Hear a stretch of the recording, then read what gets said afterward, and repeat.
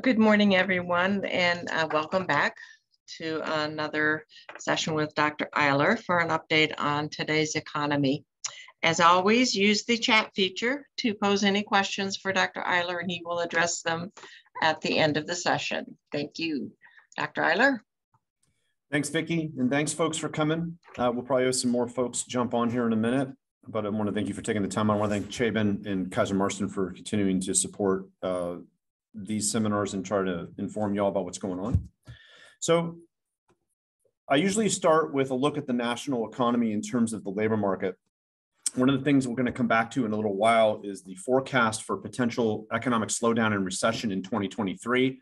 One of the reasons why we have not had a declared recession to date is that we have not had the, in a sense, the combination of a jobs market slowdown and an economic productivity slowdown at the same time. So what we are looking for is we're looking for that contraction in the labor market in such a way to say, okay, now that corroborates the slowdown in productivity, and in such a way, we now are in recession. The American economy in the Great Recession moved like this. So if we start the Great Recession in November 2007, and we think about the total number of people employed in the United States, it took 78 months to get back to that same aggregate number. In the most recent recession, which is around the pandemic and its most recent recovery, we have now gone above and beyond the total number of people that were working in January 2020, seasonally adjusted, and that's where 100 starts for the black line. We're now at 100.8% of that number. So the recovery of the labor market in the American economy is keeping us from declaring a recession took place in 2022, even though, as we'll see later, the first two quarters of 2022 saw a contraction in real income growth, which is what we think of as GDP after inflation. That growth is how we usually signify technical recession when there's two quarters in a row that are negative, but the labor market continuing to slowly grow is keeping us from declaring that outcome as of yet. But we'll come back to this when we talk about the forecast in just a second. Inflation remains a key issue for policymakers and also for anybody who's a consumer or a business in the American economy, and this is true for most of the emerged world. These price data specifically are what we call core personal consumption expenditures prices, or the cost of a shopping basket of goods after food and energy prices have been pulled out. That's what makes that shopping basket core. But everything else we buy in the American economy as consumers goes in that shopping basket. What September 5.1% means is that if you look back to September 2021, the cost of that shopping basket by September 2022, 1 year later, cost 5.1% more. So that is relatively high historically. You can see these data are monthly from 2007 to September 2022, and most of that period, and in fact, most of the period going back into about the mid to early 2000s, we're basically somewhere under 2.5% inflation per year. And in the 2010s was actually under that blue dotted line, which is the goal of the Federal Reserve when it's trying to shape inflation expectations, was under that number, which was great. I mean, we really saw the 2010s as this sort of very positive exploratory time in how we shape inflation expectations. But as you can see, that spike in those data after that very skinny shaded line, which is the pandemic recession, that spike has been a problem and remains so. So the recent high increase in interest rates means to move that blue solid line through those red dots, even though the error possibilities are the bands around those red dots. That shaded area shows you the forecast that is currently running around the Federal Reserve as to where that solid blue line is going over the next few years. So the supposition is we're still going to have relatively high inflation probably through the end of 2024, but it's going to be subsiding quickly in 2023. So the key is whether or not the increase in interest rates and sort of the assumed shaping or reshaping of behavior by consumers and businesses actually moves us through that path or not. But what we should be watching initially, for example, is in our holiday season right now. Will price competition help more quickly move those prices down? So you may have been inundated over the last weekend with emails and advertising about sales going on, why you should buy now, that prices are going down and there's sales all over the place. Part of that is because businesses know that if you're stretched a little bit at home because of inflation, if you're going to continue to spend, you're going to need a price incentive to do so. The good thing about that is it should lead to maybe a more quick movement downward, especially if inventories remain relatively high because of a weak holiday season going into 2023. The problem with that is it then foreshadows the idea that we're going to see some people lose their jobs, and we're already hearing that. So that nasty trade-off between inflation control and a kick up of the unemployment rate is this sort of classic balancing act that policymakers and economists worldwide are watching. Interest rates have gone up relatively significantly in 2022. And in fact, as significantly as we've seen in maybe the last 30 years in terms of Federal Reserve policy. How much higher are they going to go? We're going to address that in just a second. But one of the other things that financial markets are watching is that if these price data do not start moving through those red dots, will we see interest rates go even higher? And what that means is we should start to see housing prices and employment levels start to change, unfortunately, in the wrong direction. So we've already seen housing prices flatten a little bit. We'll talk more about that in a minute too. And we're watching closely at the local level about whether or not our job markets are starting to react to relatively high prices, relatively high interest rates, and not having enough of a trade-off to where now I'm looking as a business and saying, I need to stop growing, or I don't plan to grow anymore, which means I have to start contracting either the number of jobs I'm looking for or the number of workers I currently have. And we should expect that as a reaction to higher interest rates and remaining lingering high inflation, both those variables are going to start to decline in 2023. And that's what's going to push us a little closer to maybe declaring recession in 2023, but I'll get back to that in just a second also. This is a kind of a fun graph in the sense that this is a straw poll taken at the Federal Reserve by its so-called Federal Open Market Committee about the interest rates that the Federal Reserve sets. So that committee, the one that decides on interest rates, and in a couple of weeks, we're probably going to hear the interest rates went up one more time in 2022, shows this straw poll for the next few years. So those blue dots are the individual opinions, but not assigned to any one person, of the Federal Reserve's Open Market Committee about where things are going to be in 2022, starting from left to right, then 2023, 2024, and then the so-called longer run, which nobody really knows what that means. Even economists really don't know what that means. Only the internal workings of the Federal Reserve kind of has an idea what date that is. But the more important idea is the shaping of those opinions. So about 1 year ago, these data are from September 2022, and in January, the latest data for Q4 will come out. But this was the trajectory in September 2021 of where those dots were for 2022 and where things were going through 2024. So the supposition was, and this is the way we talk about interest rates as economists, is that you should have the slow, steady sort of step ladder up, and it'll get us home later in the sense that everybody is sort of predicting where things are going. It's a smooth path.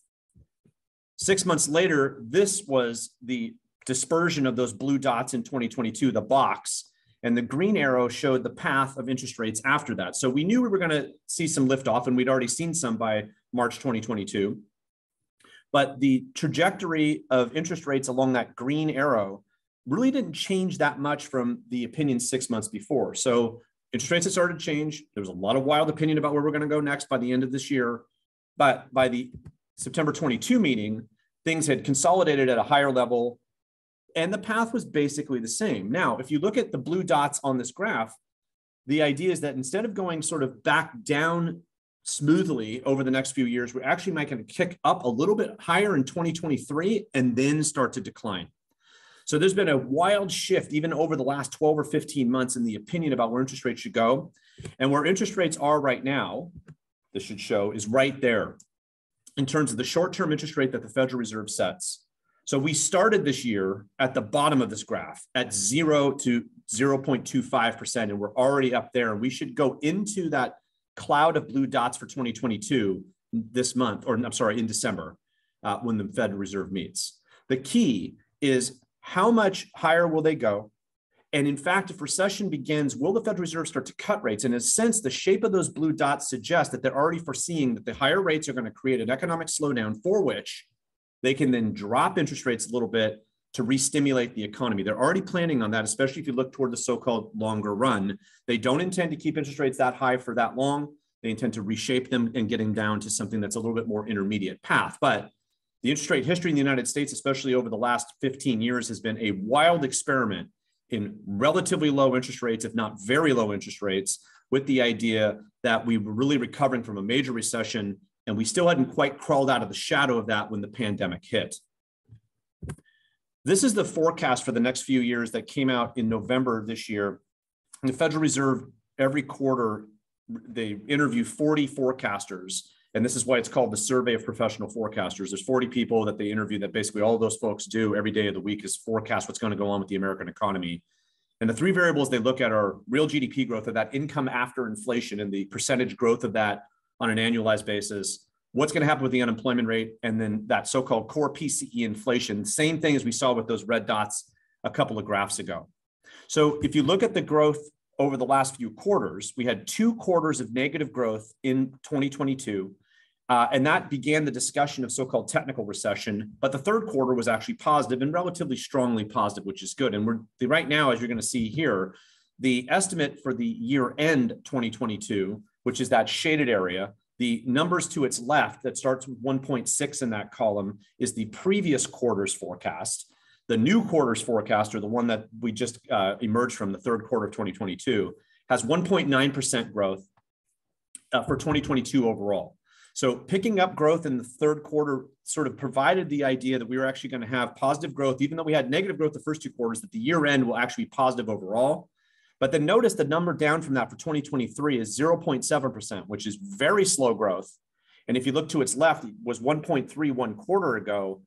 That is almost a half of, or 1/2 of the original forecast 1 quarter ago, which means that economists that forecast the American economy are seeing a much slower, if not maybe even recessionary 2023 at this point, where the year is going to be very slow, but we may have a recession within.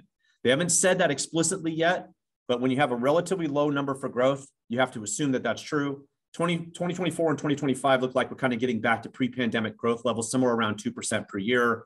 A lot of that's sort of a hedge, the idea that the interest rates are going to go back down a little bit. It's going to pick up the economy a little bit, and in a sense, sort of soften the blow from 2023. Unemployment, while rising a little bit, notice that now we're in the 4s, which sounds just crazy to say that rising into the 4s is actually a problem. Over most of American history, if you had somewhere around the 4% level of unemployment, that is historically low and basically the target of policy in terms of creation of jobs.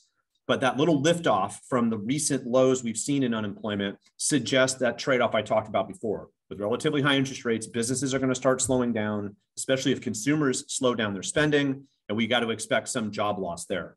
Some of that increase in the unemployment rate is also the reemergence of a labor force that has not been engaged coming back in to the labor market. And then finally, those red dots showing their face, inflation slowing down over the next few years. The key is that growth is forecasted to slow down even more than it was already forecasted just 1 quarter ago in 2023. And unemployment is looking like it's going to kick up a little bit. But none of these suggest a sharp contraction being forecasted yet. It suggests a slower moving economy, perhaps slow enough to where we're going to declare a mild recession in 2023. But keep in your mind that the reason why we would declare a recession is because there are 3 major items happening at the same time. 1, slower, if not negative, real GDP growth, rising unemployment / smaller or lower levels of employment, and we have lower levels of job openings, meaning that not only are we losing jobs, but businesses are also not seeking jobs. And the sum of those parts all together kind of suggest a slower economy, and one in which we may have to have policy react to pick us back up because we're now in true recession. So watch for all 3 of those to move around in 2023 in such a way that it would creep us closer. The key is what you see on the street. If you know people are slowing down their spending, and housing markets, job markets, and in essence, we'll talk about in a minute, construction really start to contract, those are the signs you're looking for. Okay, let's look at California. Same picture we saw right off the top. Here's the Great Recession. It took 72 months for California to go from a November 2007 level of employment across the state back to that same level. This is why we call it the Great Recession. And this is the evolution in the pandemic and its recovery. California just crossed the 100 line, or where we were seasonally adjusted in January 2020, or pre-pandemic as our pre-pandemic benchmark, just crossed it last month. And now we're at 100.4%. So the California economy kind of lagged the national economy and is now catching up, classic form for the California economy in terms of recovery from recession. However, we want to dig a little bit deeper for California. So these data are through October 2022. They came out a couple of weeks ago. If we take January 2020 is a pre-pandemic benchmark and seasonally adjust the data. What I want to show you is the evolution of the job losses. This is April and May 2020, the contraction across almost every single industry sector, and then moving quickly through the end of 2020, the end of 2021, and the last 3 months of data in 2022. This is where we are as of October, where you can see there's still some negative numbers here. And those negative numbers mean that we have not quite recovered to the pre-pandemic level of jobs in those industries. So notice manufacturing has not quite recovered, but construction has. Transportation, warehousing, utilities, the one that's in the middle there at 14.9% is a strength of recovery across the United States, but in California for sure, as we move more of our lives online. That really has burgeoned, and it burgeoned early in the recovery period after the pandemic. If you look at the far right, though, those are the ones that are worrying economists more. Wholesale trade and manufacturing should bounce back more or less. But in leisure and hospitality jobs, bars, restaurants, hotels, event centers, we're concerned that there may be a shifting business model where we're not going to have as many jobs, let's say by the middle of this decade, as we had before the pandemic. And that suggests a business model change away from as many workers. And that means that the normal job opportunities that would be in those industries, especially for our recent high school graduates, our college students, or people of any age that are of working age that are looking to make a career transition and just need an income, those things may not be there. Other services or other personal services, hair salons, nail salons, fitness centers, and a bunch of the things we don't necessarily categorize in the other industry sectors, also down about the same, about 6.5%. Even government's down, but most of that's due to education being being a smaller level of jobs. So those industry sectors are really the focus of most economists watching the California economy. We really need to get those picked up. And if they're not picked up soon, it's just a business model change that might lead to larger social issues later, especially for lower to middle income workers, or for areas that are relatively or have a relative risk in terms of tourism and in the sense of visitors really driving their local economy. Housing is going to be a big discussion point next year. However, we need to have some perspective. This is the last 12 months of price growth, looking back from October 2022 to October 2021. So this is 1 year. And things have slowed down a little bit. And you can see that where these numbers are relatively close to zero now. As I'm going to show you in a minute, the 2-year run is a whole different ballgame. Places like Humboldt County, even Glenn and Lassen in Northern California, Fresno and Kern, Santa Barbara County, Tulare, all those have actually shown pretty good resilience in terms of being somewhere above 10% growth over the last 12 months. This is the last 24. So it really kind of gives a perspective that even if we have a contraction of 20% housing prices, and I'm not saying that's going to happen, but I'll talk about the forecast in just a second. Having 44 or 45% growth to your median home price in your area means that you have some room to contract a little bit. And what should we really have expected from housing markets in the first place as we entered the pandemic? So all the stew that we have for rising home prices kind of really boiled together well in 2020, even with all the labor market problems we had. And people really took advantage of low interest rates, the ability to move out of our urban areas into suburban and rural areas to work and work remotely. And that really pumped up a lot of markets across California. And then, of course, whatever units were left in the wake, given the lower interest rates and immediately lower prices that then were sucked up by demand, our urban areas started to see some catch up there. But notice San Francisco is one of the smallest ones, about the middle where that negative 2% is. The 24 months is not much more above 6% for San Francisco. And San Francisco is kind of the poster child for the fleeing of population based on the ability to work remotely. And then we will see as the city comes back over the next few years or not, what happens in that housing market. However, regardless of the housing market forecast, we need to have some perspective that we've had amazing growth over the last 24 months and really over the last 36 in such a way that if we contract the compounded growth over the last 3 or 4 years after 2023 is over, is still going to be pretty good for historic real estate gains. Now, the forecast is fading.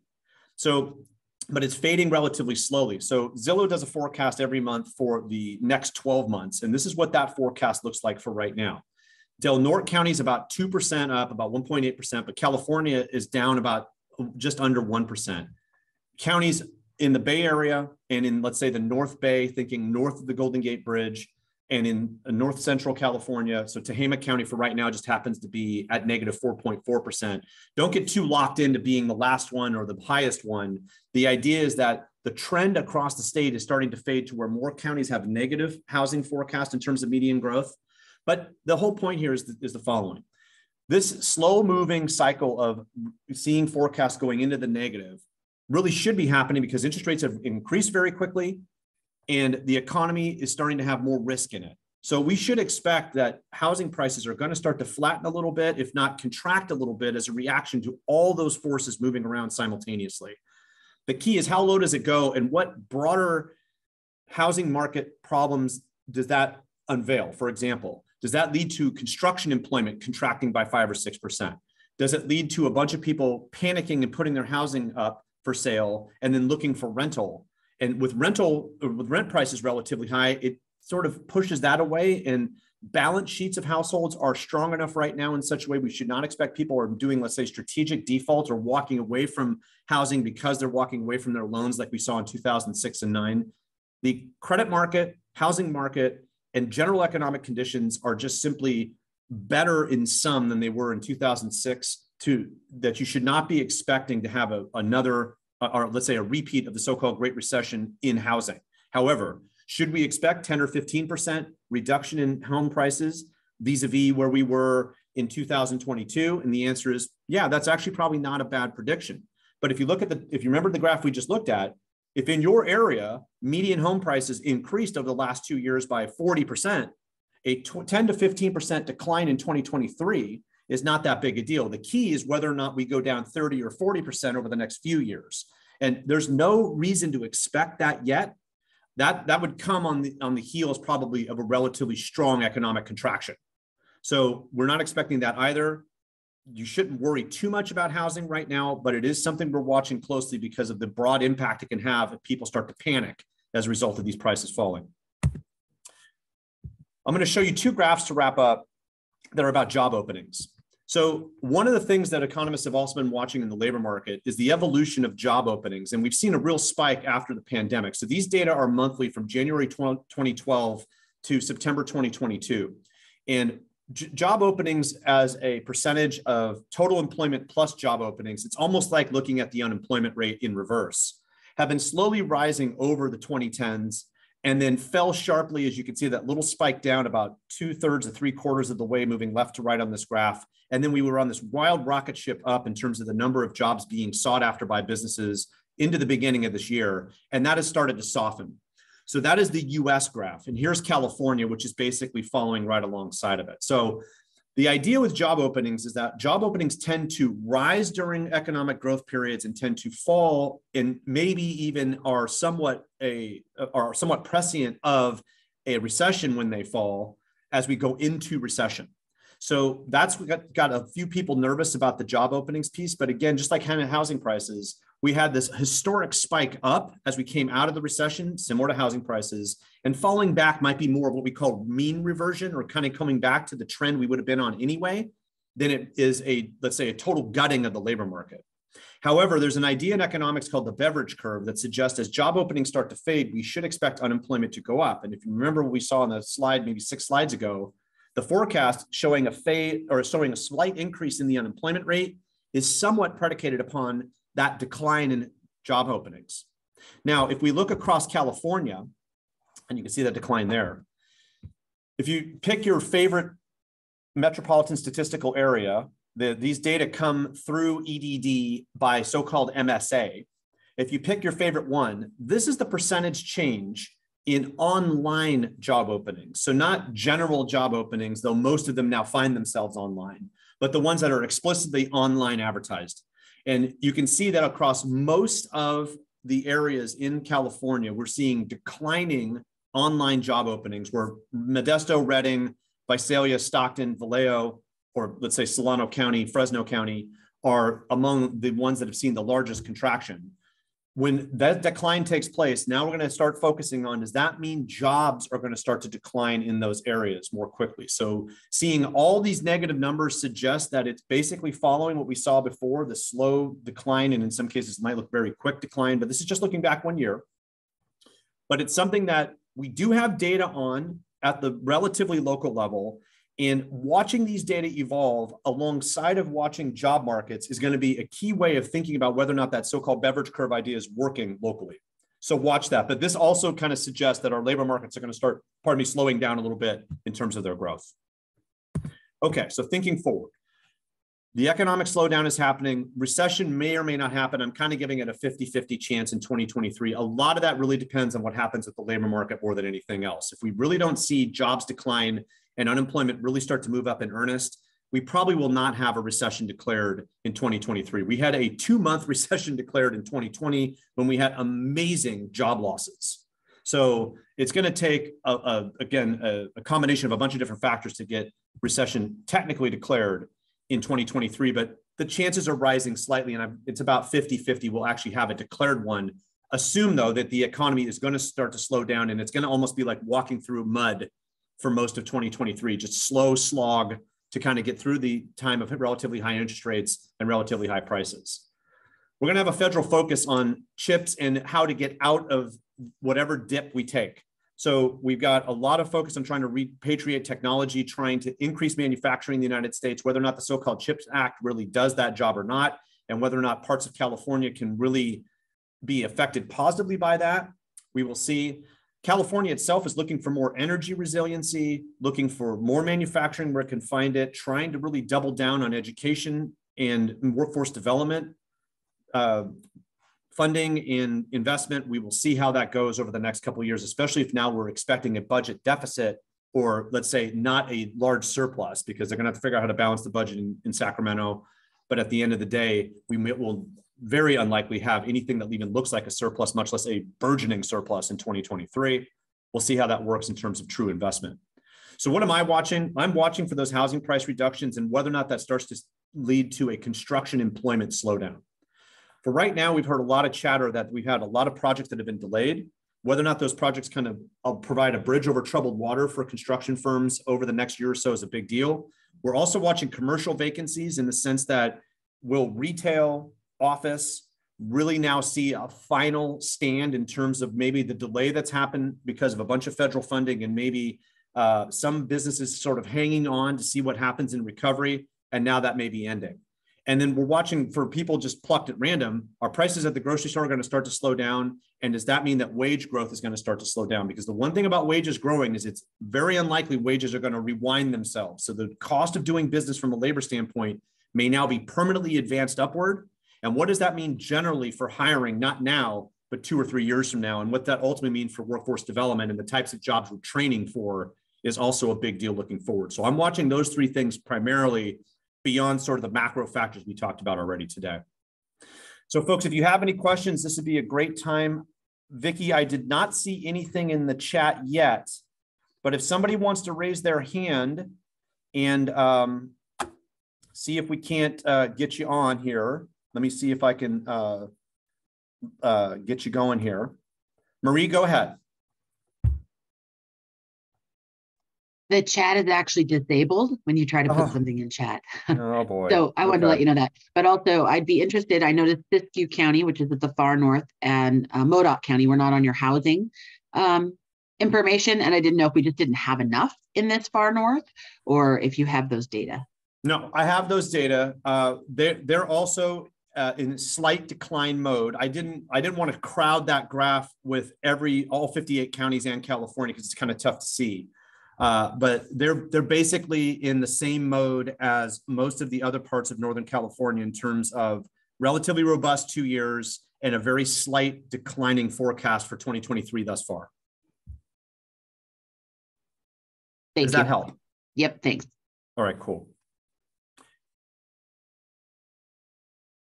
Stephen. Good morning. Quick question. You touched real briefly on the California economy moving forward through 2025.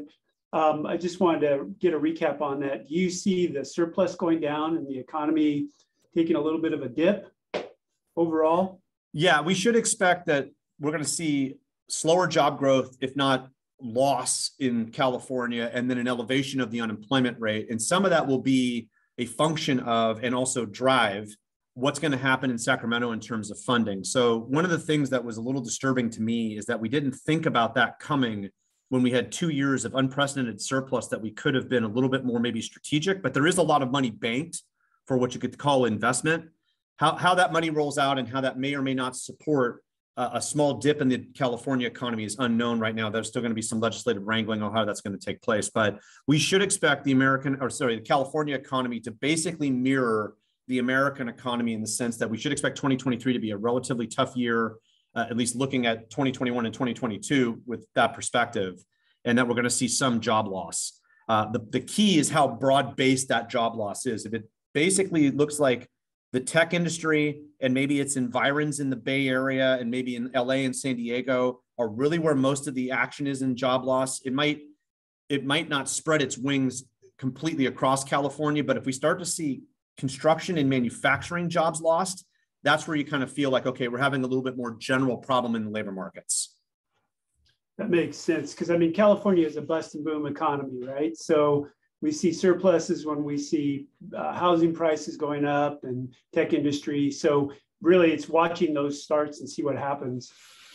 Yeah, and then again, think of it this way, that we've already heard there's tech job losses. What we don't want is we don't want that to spread into services and construction and manufacturing, at least with the idea that if the economy is slowing down, how broad-based are those job losses going to be? So if we can hold on to some of those, let's say, goods producing and more services producing outside of tech jobs, that'll help kind of buffer or kind of get us through the storm in 2023. Thank you. You're welcome. Daryl. Yes, was just checking to see if there's any impact with all the military activity that's going on, because California is very tech heavy and also kind of defense and offensive weaponry. And so just curious as to if that's factored into the input, or is that something that has not actually hit those industries yet? Because no, great question. Yeah, great question. So I think some of it is happening in tech in the sense that there's this inability to gain some labor that used to be remote in Eastern Europe that's now otherwise engaged one way or the other. The loss of Russian labor and Ukrainian labor definitely has put a small pinch on the tech industry in terms of finding flexible labor outside the United States. Mm-hmm. But our defense contractors, I think, have probably, in kind of a dubious but classic way, have done well through this. The ones I've talked to are preparing for more demand, and that's depending on your political and social and economic perspective, that can be either good or bad. Right. But there's no doubt that should support some jobs in California, perhaps for dubious reasons, depending on your perspective. Yeah, I'm just thinking because of the replenishment. When you're using, these exactly. are things that have been sitting in storage and now they're actually being used and moved around to Europe, and so therefore inventories need to be replaced. It's looking at just the model of supply and demand. You got it, and the ones I've talked to are gearing up for both. They're gearing up for replacement and additional demand. Yeah, so it's not a political thing. It's just looking at product moving. That's what I'm saying. Exactly. Depending on your perspective, you could just see it purely from an economic standpoint. It should support some jobs. Yeah. Okay. Great. Thank you very much. You're welcome, Bob. Hi, Dr. Eiler. A question about something that happened during I guess you'd call it the COVID recession, was a pretty rapid decline of the labor force, people leaving the job market. How are you starting to see a return of people to jobs, and how do you expect that to affect both the unemployment rate and the chart that you showed with new job openings in a pretty rapid decline? Yeah, great question. So we have started to see the labor force pick up a little bit, where it had sort of flatlined or was not quite crawling back up to its pre-pandemic levels. So the supposition is that liftoff has got to be people who weren't in the labor force before coming back into it, which is good in terms of maybe loosening up the labor market conditions in terms of how tight it's been and how hard it's been to find workers. What that might do is it might actually stem a little bit the decline in job openings, with the idea that if I've been struggling to find workers and I've had these job openings open for 12, 15 months and I haven't found anybody, and I think the economy is going to slow down, I'm going to start pulling those job openings out of the market. If I feel like now there's new workers that are coming in, and I might have an easier time finding workers. And furthermore, the increase in wages may not be as fast. I might keep those job openings there for another 6 months in the hopes that I actually will find somebody. The key is whether or not finding somebody actually has the revenue benefit of hiring that worker given where the economy is going. So what one concern is in terms of the labor market is you'll have these people reemerge because of relatively higher wages, a relatively tight job market, relatively high job openings. And then as they come in, the demand for their time will start to decline simultaneously in such a way we'll see a relatively quick pickup of the unemployment rate. So that's the game that's right now being played in terms of policymaking is can we provide the conditions under which those now reemergent workers are going to be able to find work but also controlling for inflation with moving up interest rates. So that balancing act is something we have to expect, at least in the short term, like let's say for most of 2023, it's going to lead to a little bit higher unemployment rate at least. Does that make sense? It does, yeah, thank you. Of course. Let's see. Okay, we have one more question. Doug. Thanks, Dr. Eiler. I just know the core inflation excludes food and energy, but that's what affects all of us the most as far as I'm concerned. So yeah. I'm wondering what the real inflation rate is that you see when you include that in the inflation rate. Yeah, so instead of 5.1, it's a little closer to 7 when you include those other pieces. And you're asking a much more deeper philosophical question, believe it or not. And here's the idea. The reason we exclude that historically is because there's so much volatility in commodities prices that both food and energy as sort of sectors of the economy tend to be very volatile in terms of how prices move. So you don't want to make a policy decision based on a couple of months of rising food or energy prices that 2 or 3 months from now, because of some change in harvest or some change in the way that we're extracting oil from the ground, will move those prices back down again. However, the longer those prices remain elevated and linger at a relatively high level, they start to permeate a bunch of different supply chains. So that's why we've had such aggressive interest rate increases, is that not only have we seen prices historically high, at least over the last 30 years, in terms of the percentage change, but we're also concerned that if we don't do something about it now, that lingering high inflation, including food and energy prices at some point of how they permeated other supply chains, will now start to change inflation expectations. So you nailed it, though. If you bring that full circle, people plucked at random are not thinking about inflation expectations, PCE, CPI, the macroeconomic aspects of inflation and unemployment trade-offs and all that other craziness. They're thinking, how much more is milk? How much more does it take to fill my car up with gas? And how much more does it take to put food on the table generally? So they're going to be thinking about that when it remains elevated over time. And that's the inflation expectations piece, is if it's costing me more to just put food on the table, doesn't that mean I'm shifting some of my budget, which might be somewhat fixed, to things to things that are more food and energy related and abandoning consumption of other things? And that's where you get this tipping toward recession, is because this contraction now in consumption is more about food and energy because I need to buy that stuff and it's costing me more. So I'm going to abandon the purchase of other stuff and the economy starts to slow down. So you nailed it, that at the end of the day, we don't talk about it because of the volatility, but in rare occasions, it lingers at a high enough level where we need to talk about it more. Thank you. You're welcome. Vicki, thanks so much. Thank you, Dr. Eiler. And as it says here on the screen, later today, tomorrow, this webinar and the slides will be available on the jabinconcepts.com. Look forward to hearing from you again, and for all of you attending in the next quarter, the first quarter of 2023. Thank you. Thanks, folks.